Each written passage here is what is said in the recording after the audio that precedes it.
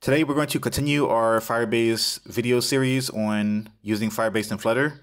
In the previous video, we talked about how to add data to your Firestore database, and we talked about how to upload and update data in your database. And today we're going to talk about how to delete a document from your database, along with any image attached to that document in your Firestore storage.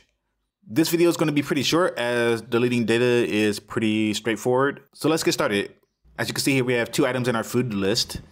And I'm going to start on the food detail screen. So let's go to a detail for curry here. And the first thing I want to do is I want to put an option to delete this document from this screen here. So I'm going to go down to our floating action button section here. And instead of one action button, I want to put two action buttons here. And in Flutter, that's really easy to do. Floating action button takes in any widget as a parameter here. So you can see it says widget. So first I want to have a column. So let's actually just cut this out. So we have a column here, column. Okay. And then for the children, I want one of those to be a floating action button that we have now. And now I want to put the delete button. I'll just put it below this one in the column. First, I want to put some spacing between the two floating action buttons. Under here, I want to put a sized box. So sized box. Okay, and I want the height to be something like, let's do 20.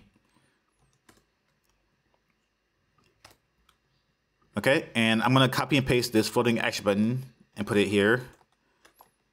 And I want to change the icon to delete. Let's make the color red instead of blue.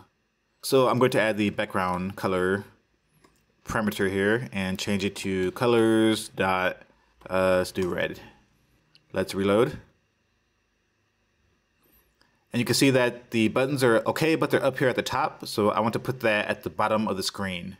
So instead of my column, I want to change the alignment. So I want to change the main axis alignment. And it'll be main axis alignment dot end because it'll be end here. Start will be at the top, end will be at the bottom. So end, let's reload. And you can see that we have our buttons here. So let's change the on pressed here. On pressed, we don't know what this will be yet. So let's get rid of this for now. So something that happens when you try to add multiple floating action buttons is that you'll get an error. So like when we try to go to a detail screen now, we'll get a crash. And if you go to the log file here, you will see an error saying that you have multiple heroes that have the same tag. So this means that these need to have different tags, and it's something called a hero tag. We don't really need to know too much about that for this video, other than the fact that we need to set that hero tag field. So in your floating action button, there's something called a hero tag, and then you just name it whatever you want to. So I'm just going to say button 1, button 2. Okay, and then we can reload or restart. Okay, and now we don't get that crash anymore. And everything looks okay. So now I want to address something that happens when we try to add a new food. Before, when we add a new food, we show a snack bar at the bottom when it's added, and we stay on the screen. But now I want to go to the previous screen. This is just something I want to do just to make the app look a little bit more professional. So I am going to go to my FoodNotifier, and under the set current food, I want to put another function, add food. So add food, and it's going to take in a food parameter. And then for this one, I want to insert a new food to our food list. So I'm going to get the food list and call, instead of add, I want to insert the food at the beginning of the list. So I want to say insert, and you could insert at an index. So I'm going to insert at 0. And then insert the food here. So add adds the element at the end of the list. Insert lets you insert it at any position that you want to insert it. Okay, and then I want to notify the listeners. Okay, now let's go to the food form, and I want to use that. And the on food uploaded. Actually, let's spell this correctly now. So on food uploaded. On food uploaded. So in our on food uploaded, now I don't want to show a snack bar. So let's get rid of this here. And I want to get the instance of my food notifier. So let's copy and paste this down here. And I don't want to listen for the change here, so that's fine. And then I want to call that new function that we created. So I want to say food notifier dot add food, but we don't have our food here, so we need to pass in the food here. And now I want to navigate to the previous screen. So now I want to say navigator. And before we were using navigator.of context, but you can also say just navigator.pop. Either one is okay. And then you just pass in the context and that's it. Okay, and now we need to make sure that this is passed back in our API method. So let's go to the API file. And on food uploaded is part of the function where we are passing into our upload food in the image. So that'll be this here. So let's go down here to where this is used. And we're passing it into the upload food form or upload food function here. And then we could just pass in the food. Okay, so I'm not using the food notifier here. I could just pass in the food notifier and do that here. So you can see up here, we were using the food notifier up here and doing it that way. So that's two different ways to do it. Whichever one makes more sense to you for your app, you can go with that. I wanted to show you two different ways to let your app know that the food has changed or that you have new food. Okay, so let's restart and we'll see this in action really fast. So let's just create a new food. Let's do food 3 and let's just put in some random stuff here. Let's not put an image in here for now. Let's save. Oh, and I forgot to actually save the file. So let's save, restart.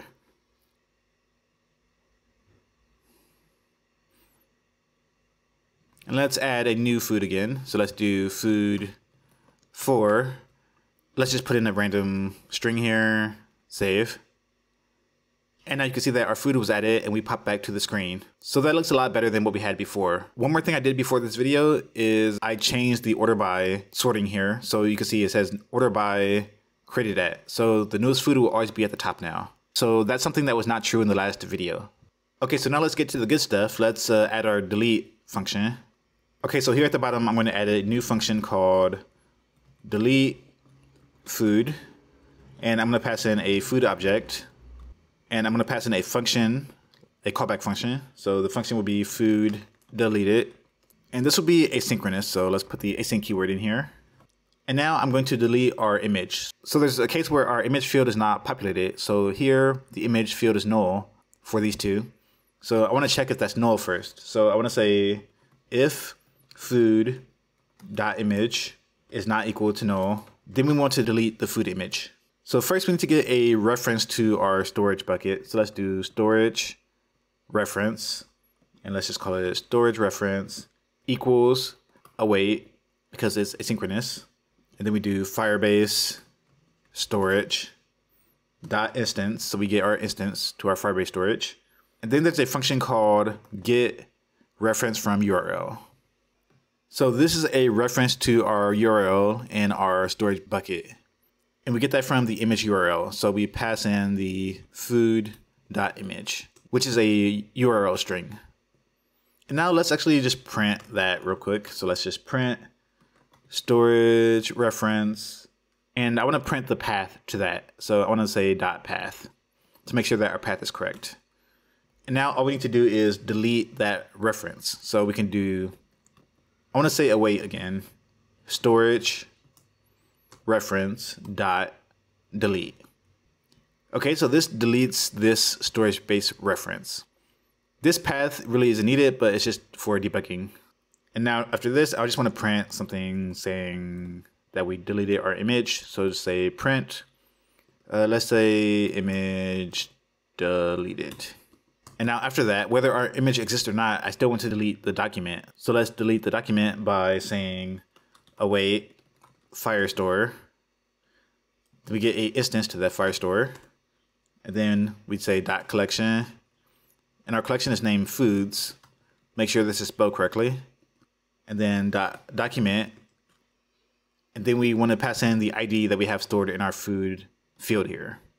So if you remember in our food field or our food model, we are always storing our ID field. Okay? So we pass in food.id. Then after that, we can just say delete. So this deletes the image reference, and this deletes the document itself.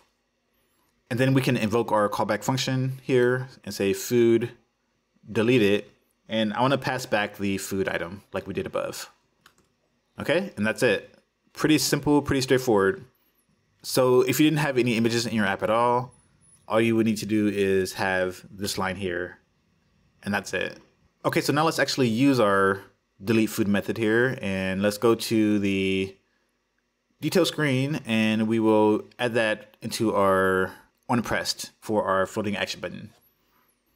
So let's just do an arrow function here, and I want to call delete food, and I want to pass in our food from our notifier, so our current food, because in this screen we're using the food from the food notifier. So food notifier dot current food, and then I want to pass in a function that we have not created yet, but underscore on food delete it, and this will be our callback function. So let's copy this, and I want to put this up here at the top. And for this, it'll take in a food object. And then I want to pop the navigator, or pop the screen from the navigator. So let's do navigator.pop context. So when our food is deleted from the Firestore database, I want to also delete the food from our list here. So in order to do that, we need to go to our food notifier, and we need to add a way to delete food from our list here. So I'm going to add a new function and call it delete food, and I'm going to pass in the food object. And now we need a way to delete our food object from our list. So Flutter has some neat ways to actually delete things from a list.